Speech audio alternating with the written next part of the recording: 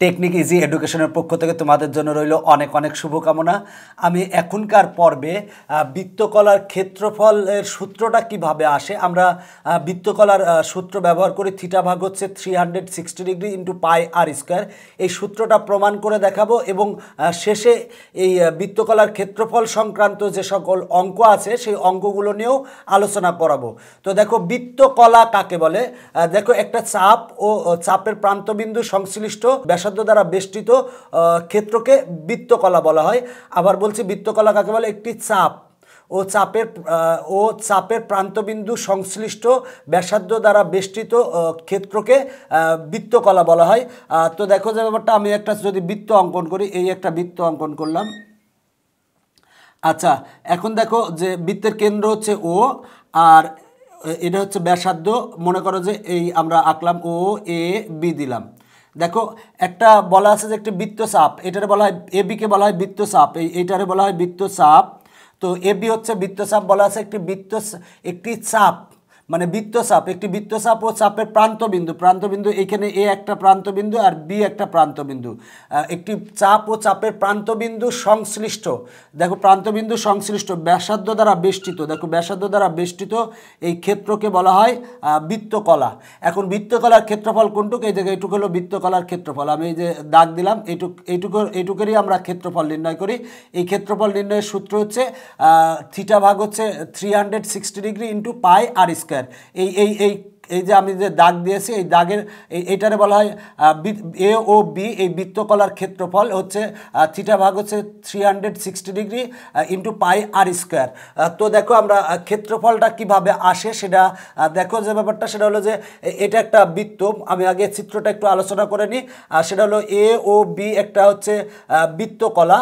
তো দেখো এই বৃত্তকলার চাপ হচ্ছে এ বি, আর এই এ বি চাপের কারণে উৎপন্ন কোণ হচ্ছে থিটা, মানে এ ও বি কোণ ইকুয়াল টু থিটা। তো দেখো যে ব্যাপারটা, মনে করি ও কেন্দ্র বিশিষ্ট বৃত্তের ব্যাসার্ধ আর, ও কেন্দ্র বিশিষ্ট এই বৃত্তের ব্যাসার্ধ হচ্ছে আর। এখন বললাম এ ও বি বৃত্তকলা ক্ষেত্রটি, দেখো এ ও বি এই বৃত্তকলা ক্ষেত্রটি এ পি বি চাপের ওপর দ্বন্দ্বায়মান। বললাম মনে করি ও কেন্দ্র বিশিষ্ট বৃত্তের ব্যাসার্ধ হচ্ছে আর এ ও বি বৃত্তকলা ক্ষেত্রটি, এই বৃত্তকলা ক্ষেত্রটি মানে এ ও বি বৃত্তকলা ক্ষেত্রটি এ, এটার নাম দিয়েছি পি, এ পি বি চাপের ওপর দ্বন্দ্বায়মান। তাহলে যার ডিগ্রি পরিমাপ হচ্ছে থিটা, মানে এই ডিগ্রি পরিমাপ হচ্ছে থিটা, অর্থাৎ এ ও বি কোণ ইকুয়াল টু থিটা। লিখছি এ ও বি কোণ ইকুয়াল টু থিটা। এখন দেখো ও এর ওপর ওসি লম্ব টানি, মানে ও এর ওপর একটা ওসি লম্ব টানছি। দেখো এখানে আমার এ ও বি হচ্ছে বৃত্তকলা ক্ষেত্র, আর একটা আবার বৃত্তকলা ক্ষেত্র হচ্ছে এ ও সি, আর একটা বৃত্তকলা ক্ষেত্র। তো দেখো যে ব্যাপারটা, আমরা জানি বৃত্তের কোনো চাপ দ্বারা উৎপন্ন কেন্দ্রস্থ কোণ ওই বৃত্তচাপের সমানুপাতিক। বলছে যে বৃত্তের কোনো চাপ দ্বারা উৎপন্ন কেন্দ্রস্থ কোণ, দেখো এই বৃত্তের চাপ হচ্ছে এ বি, এই চাপ দ্বারা উৎপন্ন কেন্দ্রস্থ কোণ, এই কেন্দ্রস্থ কোণটা ওই বৃত্তচাপের সমানুপাতিক। মানে এটা যদি থিটা হয়, মানে থিটা সমানুপাতিক হবে হচ্ছে এ বি। মানে বলা আছে যে বৃত্তের কোনো চাপ দ্বারা উৎপন্ন কেন্দ্রস্থ কোণ, বৃত্তের এই চাপ দ্বারা উৎপন্ন কেন্দ্রস্থ কোণ ওই বৃত্তচাপের সমানুপাতিক, মানে থিটা সমানুপাতিক হবে হচ্ছে এ বি। তো দেখো আবার আমরা জানি যে জিনিসটা, সেটা হলো যে একই বৃত্তের দুটি বৃত্তাংশ ক্ষেত্র এবং এরা যে চাপ দুটির ওপর দ্বন্দ্বায়মান এদের পরিমাপ সমানুপাতিক। মানে একই বৃত্তের দুটি বৃত্তাংশ ক্ষেত্র, একটা বৃত্ত, এই বৃত্তের দুটি বৃত্তাংশ ক্ষেত্র হচ্ছে একটা মনে করো এ ও বি, আর একটা হচ্ছে এ ও সি। বলা আছে বৃত্তাংশ ক্ষেত্র এরা যে চাপ দুটির ওপর দ্বন্দ্বায়মান, এটা মানে এই বৃত্তকলাটা হচ্ছে এই চাপের উপর দ্বন্দ্বায়মান, আর এইটার ক্ষেত্রে চাপ হচ্ছে এসি। এইটার ক্ষেত্রে মানে বৃত্তকলা এ ও বি এর ক্ষেত্রে চাপ হচ্ছে A B, R বৃত্তকলা A O C এর ক্ষেত্রে চাপ হচ্ছে এসি। তো বলা আছে এদের সমানুপাতিক। মানে মূল কথা হবে হচ্ছে যে বৃত্তকলা এ ও বি এর ক্ষেত্রফল ভাগ এ ও সি এর ক্ষেত্রফল ইকুয়াল টু কোণ হবে হচ্ছে এ ও বি কোণ ভাগ হবে হচ্ছে কোণ এ ও সি কোণ। মূল কথা হচ্ছে এই বৃত্তকলা হচ্ছে এ ও বি এবং মানে এই বৃত্তকলার ক্ষেত্রফল ভাগ হচ্ছে এই বৃত্তকলার ক্ষেত্রফল ইকুয়াল টু কোণ হবে হচ্ছে এই কোণ ভাগ হচ্ছে এই টোটাল কোণটা। এটাই বলা আছে যে একই বৃত্তের দুটি বৃত্তাংশ ক্ষেত্র। এই একই বৃত্তের দুটি বৃত্তাংশ ক্ষেত্র হচ্ছে, একটা হচ্ছে এ ও বি আর একটা হচ্ছে এ ও সি বৃত্তাংশ ক্ষেত্র। এরা যে চাপ দুটির ওপর দ্বন্দ্বায়মান, এই বৃত্তাংশ ক্ষেত্রের চাপ হলো এ বি এর ওপর যে দ্বন্দ্বায়মান, আর এটার ক্ষেত্রে হচ্ছে এসি। তো এ বি এর এই যে কোণ দ্বন্দ্বায়মান, এদের পরিমাপ সমানুপাতিক। মানে আমরা লিখব হচ্ছে যে বৃত্তকলা এ ও বি এর ক্ষেত্রফল ভাগ হচ্ছে বৃত্তকলা এ ও সি এর ক্ষেত্রফল। মানে এই বৃত্তকলার ক্ষেত্রফল ভাগ হচ্ছে এই বৃত্তকলার ক্ষেত্রফল। মানে এ ও বি বৃত্তকলার ক্ষেত্রফল ভাগ এ ও সি বৃত্তকলার ক্ষেত্রফল ইকুয়াল টু হচ্ছে এই কোণ ভাগ হচ্ছে এই কোণ। মানে কোণ এ ও বি এর পরিমাপ ভাগ হচ্ছে কোণ এ ও সি এর পরিমাপ। সহজ কথা হচ্ছে এই বৃত্তকলার ক্ষেত্রফল ভাগ হচ্ছে এই বৃত্তকলার ক্ষেত্রফল ইকুয়াল টু হচ্ছে এই কোণ ভাগ হচ্ছে এই কোণ। এটার অর্থ হচ্ছে এইটাই। তো দেখো যে ব্যাপারটা এইটা ভাগ এইটা, আমরা যদি এইটাকে পক্ষান্তর করি তাহলে ওই পক্ষে যদি দিই তাহলে গুণ হয়ে যাবে। দেখো গুণ হয়ে গেছে, মানে বৃত্তকলা এ ও সি এর ক্ষেত্রফল, মানে এইটা ভাগ এইটা আছে। পরের লাইনে যদি আমরা এইটাকে ওই পাশে পাঠাই তাহলে গুণ হয়ে যাবে, মানে বৃত্তকলা এ ও সি এর ক্ষেত্রফল হবে। আর কোণ এ ও বি এর পরিমাপ, দেখো এ ও বি এর পরিমাপ হচ্ছে থিটা, আর কোণ এ ও সি এর পরিমাপ দেখো এটা হচ্ছে 90 ডিগ্রি, মানে 90 ডিগ্রি। এই কোণটা হচ্ছে 90 ডিগ্রি। দেখো এই কোণটা হচ্ছে 90 ডিগ্রি, যেহেতু লম্ব এ ওর ওপর ও সি হচ্ছে লম্ব, সুতরাং 90 ডিগ্রি মানে 90 ডিগ্রি। তার মানে কোণ এ ও বি এর পরিমাপ হচ্ছে থিটা, আর কোণ এ ও সি এর পরিমাপ হচ্ছে 90 ডিগ্রি। আর এটা ভাগ আকারে ছিল, আমরা পক্ষান্তর করলে এটার সাথে গুণ হবে, গুণ হয়েছে।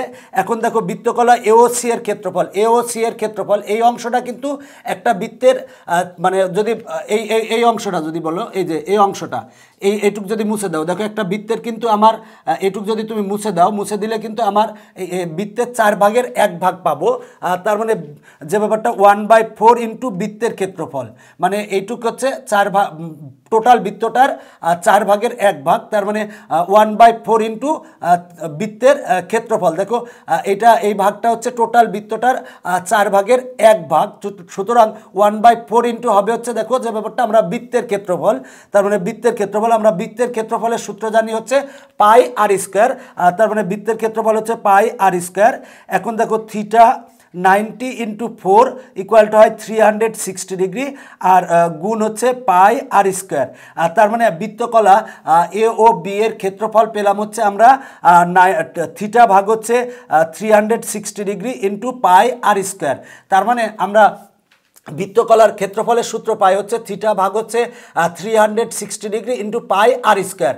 এখন দেখো প্রশ্নে যদি আমার ব্যাসার্ধ এবং কেন্দ্রে উৎপন্ন কোণ থিটা দেয়া থাকে, মানে ব্যাসার্ধ আর এর মান যদি দেয়া থাকে এবং যদি আমার থিটা দেয়া থাকে, ব্যাসার্ধ বলতে দেখো যে ব্যাপারটা ব্যাসার্ধ আর, এই ব্যাসার্ধ আর যদি দেয়া থাকে, আর যদি দেয়া থাকে এবং এই কেন্দ্রে উৎপন্ন কোণ যদি দেয়া থাকে, মানে কেন্দ্রে উৎপন্ন কোণ যদি দেয়া থাকে, তাহলে আমরা সহজেই এই এ ও বি এই বৃত্তকলার ক্ষেত্রফল নির্ণয় করতে পারবো। এখন মনে করো ব্যাসার্ধ দেয়া আছে হচ্ছে 12 মিটার দেয়া আছে, আর কেন্দ্রে উৎপন্ন কোণ দেওয়া আছে 30 ডিগ্রি। তাহলে এখন বলা হলো যে বৃত্তকলার ক্ষেত্রফল নির্ণয় করো। তাহলে আমরা এখানে বৃত্তকলার ক্ষেত্রফলের সূত্রে আমরা থিটার মান 30 ডিগ্রি বসাবো, আর ব্যাসার্ধ আর ইকুয়াল টু 12 মিটার বসাবো। বসালেই বৃত্তকলার ক্ষেত্রফল পেয়ে যাব। তো এখন দেখো প্রশ্নে বলা আছে একটি বৃত্তকলার ক্ষেত্রফল হচ্ছে 77 বর্গ মিটার, এবং বলা আছে কেন্দ্রে উৎপন্ন কোণ হচ্ছে বলা হচ্ছে যে 60 ডিগ্রি। এখন বলা হলো যে বৃত্তের ব্যাসার্ধ নির্ণয় করো। দেখো দুইটা তথ্য দেওয়া আছে, একটি বৃত্তকলার ক্ষেত্রফল দেওয়া আছে, ক্ষেত্রফল হচ্ছে 77 বর্গ মিটার। দেখো কেন্দ্রে উৎপন্ন কোণ হচ্ছে 60 ডিগ্রি। এখন বলা আছে বৃত্তের ব্যাসার্ধ নির্ণয় করো, বৃত্তের ব্যাসার্ধ ইকুয়াল টু কত।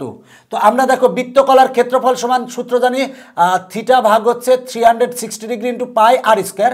তার মানে বৃত্তকলার ক্ষেত্রফল দেওয়া আছে হচ্ছে 77 ইকুয়াল টু সূত্র হচ্ছে থিটা ভাগ হচ্ছে 360 ডিগ্রি ইন্টু পাই আর স্কোয়ার। আমরা এখান থেকে ক্যালকুলেশন করে আর এর মান বের করব। থিটার মান কিন্তু আমরা জানি, থিটার মান দেওয়া আছে হচ্ছে 60 ডিগ্রি। তার মানে আমরা লিখতে পারি বা 77 ইকুয়াল টু থিটার মান হচ্ছে 60 ডিগ্রি ভাগ হচ্ছে 360 ডিগ্রি ইন্টু পাই আর স্কোয়ার। আমরা এখান থেকে ক্যালকুলেশন করে আর গুণন করে কাটাকাটি করে ক্যালকুলেশন করলে আর এর যেটা মান পাবো সেটা হবে বৃত্তের ব্যাসার্ধ। দেখো যে ব্যাপারটা অঙ্কগুলো সহজ যদি তুমি সূত্র পারো।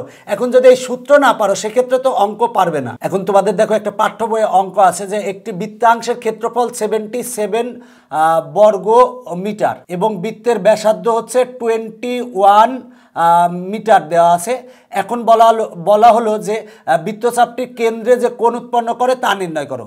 দেখো বৃত্তের ক্ষেত্রফল দেওয়া আছে 77 বর্গমিটার এবং ব্যাসার্ধ দেওয়া আছে।